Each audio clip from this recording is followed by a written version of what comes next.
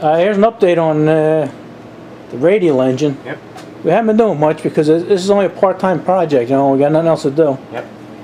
That's part of the oil pump. You're right. Was that the sump, Mike? Well, this is going to be the oil pump mounting block.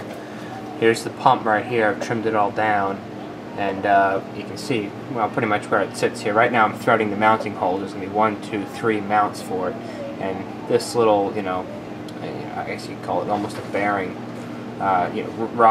Sits inside that locator hole there, holds it stationary. That hole passes all the way through, and I've already reamed that to accept the pump drive shaft here. Right. So that's going to come up inside that block like that and drive the pump. But yeah, just give me a few minutes. I'll get the rest of these holes tapped out, and I'll put it together and I'll spin the pump. You guys see what it looks like. I haven't drilled any of the ports yet. That's a whole nother day in itself. Right. Just as you can see, this is what would be the inlet port back here, the top port, and then would be the outlet port would be at the bottom. So there's going to be 2 corresponding, cutouts, oval cutouts on either side of this hole here. The outlet port's just going to have a fitting right here. The inlet port's going to be interesting because it can't come straight back because there's a mounting hole here. So it's going to, inside the aluminum block, there's going to be a port. The drilling will have to run out this way, through this way, and then it's going to have to go down, which in reality would be up, and the inlet is going to be down at the bottom of this block here. You can't see it. So it's going to be an interesting thing. I'm going to have to drill it a couple different ways and plug the holes up where I've drilled it, of course, just to get them to intersect inside the block. So that'll be a fun project, fun step. All right, we'll keep tapping that, and we'll get back to you when you're done with that, and you can show these guys. I just want to give an update because a lot of guys have been asking about this. I think we gave up on it, but we just don't have time.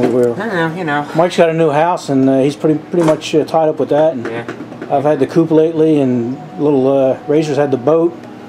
We've all had a and then a little dirt bike. I don't know what the hell he's been doing, but we've all been busy. All right, keep going, buddy. All right. All right, Mike, what'd you get done here? All right. Well, the oil pump body is mounted on the block now. Yeah, I don't know if that guys know, but you really cut that to pieces. You cut off like 90% of the oil pump there. Yeah, it was it had a flange and something here, but yeah, I trimmed it all down just so it looks a little bit better. It does. Yeah, so there's obviously a cover plate right here, which goes on, sits on there like that. But I just wanted to bolt it up and make sure everything moves freely. Yeah. Pump drive shaft goes down through that hole. It's got the notch cut on it. Look at that, you reamed that out too. Slow down, buddy. The camera don't pick it up when you snap it. Yeah. So turn it around. You actually reamed that hole out, so that's almost like a bushing. Yeah, I mean. Yeah. You can wow, hear listen that? to that. Yeah. Pull it out again. Listen. So it's that's pretty tight. Yeah, it's a pretty snug fit there. And then that comes through. You have that cut. Yeah, that pin in the center, which is moving there. I'll pull that out. That's got a fork in it there, and that's what the coupling. That's what the shaft meets up to. Right. Is that right there on the inside? So that sits in there. It drives the inner spline, and the outer spline just rotates around with it. I haven't cut any of the ports yet. That's a project for next week. So. Right. Yeah, that's going to be a whole project in itself. Yeah, that's another day's worth of drilling and measuring and all that stuff. But that looks pretty good.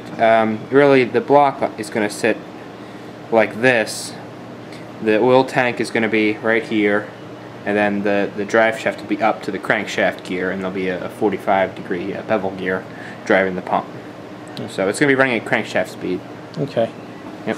All right. Well, at least we gave these guys an update. A lot of them been asking me about this for months. So. All right. It's not much, but that's all we got. Like I say, it's only a part-time project, and that's right. At least it's something. Yeah. That's it. We're only putting a little, maybe an hour or two in a week. It stays out till next week. That's it. And if we don't get it next week, then we'll get the week after. Yep. If you don't get the week after that, we'll get a week after that. That's okay. All right. Enough of that, Tubes. See you, Mike. See you later.